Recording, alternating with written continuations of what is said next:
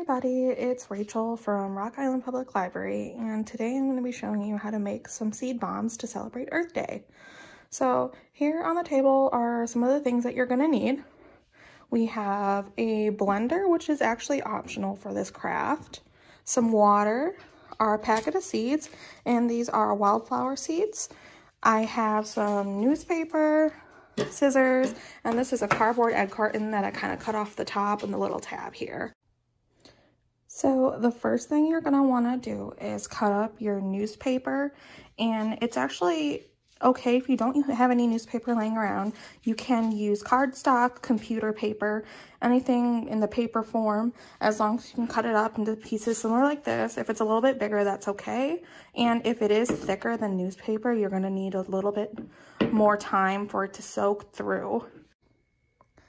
So your next step, after you have all your little pieces of paper cut up similar to this, and you can put it in a bowl, a mason jar, a bucket, whatever vessel you have around, you're going to add water. So you're going to want to be real careful with this step because you can always add water, and you're just going to add enough to dampen it and make sure that everything's all covered like so. So let's check it.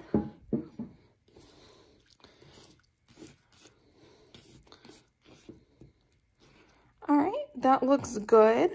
And if you accidentally pour too much water, you can always cut up more paper. And after you have it soaked to your liking and make sure it's not overflowing with water, you're gonna wanna let it sit for at least 15 minutes. So that way all the paper can be soaked through thoroughly, and then we're gonna blend it. Now, if you remember me saying the blender is optional, you can always soak it for an additional amount of time, and that way the paper will get kind of this mushy texture. But as a time saver, today I'm going to use a blender just to kind of speed up the process of soaking.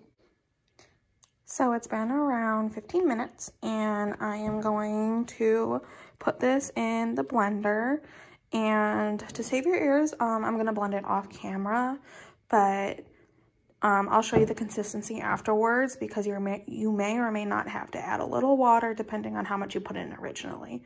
So let me go ahead and do that, and then I'll be right back. Okay, and we are back. So I'm going to show you the final product and what the consistency should look like. Put it under the light here. So it should be very wet to the touch.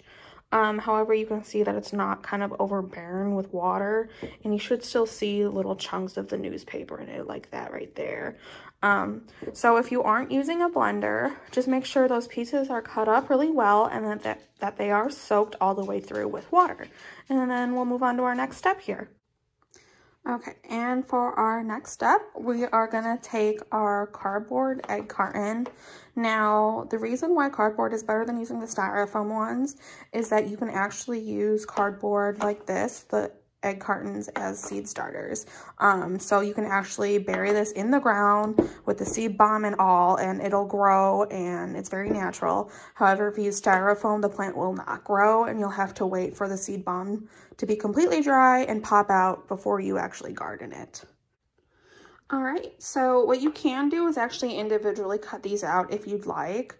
I chose not to because I'm probably just going to wait for it to dry and pop the seed bomb out to bury. So what you're going to want to do is take some of your mixture, just like so, maybe around that much.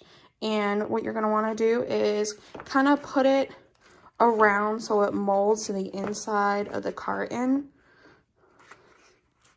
And let's get a little bit more here. And you see you have that divot in the middle that you're making. All right.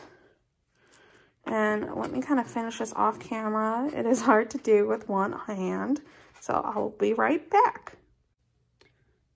Okay, so you can kind of see here how I kind of formed the paste into the egg mold. So you have these divots here, just like that. And don't worry, it's going to dry as a whole piece, and then you'll just be able to pop it out in the end here.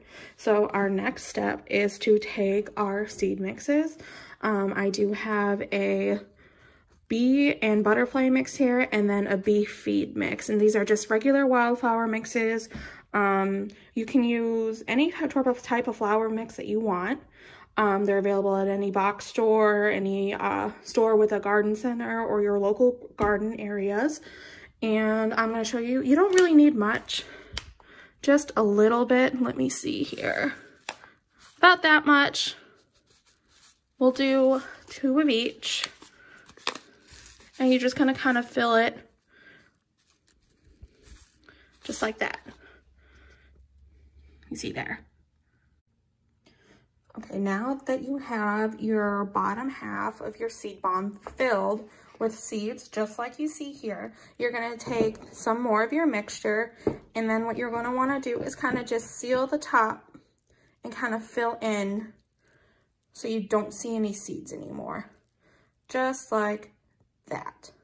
So let's do the other 3. And you kind of want to make sure that it's meeting the sides that you already built for the bottom, so that way it dries in all one piece. And just cover up the seeds that you see. Okay, and this is your final product. Like I said before, it takes anywhere between 24 and 48 hours for these to dry. You can also use silicone molds if you don't have any egg cartons lying around. They can also be used to make fun shapes for crafts for kids or families, what have you. But like I said, I do like these cardboard egg cartons because you can just directly bury them in the ground. So they're eco-friendly, great to use, and it's a great upcycling craft project to do. I want to thank you all for watching. This is, again, Rock Island Public Library, and happy Earth Day 2020 to all of you. So I hope you had fun watching this craft, and I hope you'll try it at home with your family.